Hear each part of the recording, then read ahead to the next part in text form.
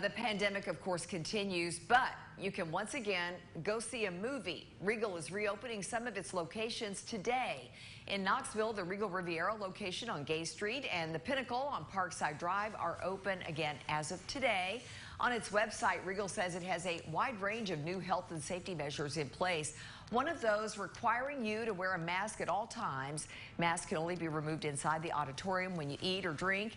The website saying, quote, where socially unacceptable behavior is observed, including the non-wearing of a mask, this will be addressed with the patron, end quote.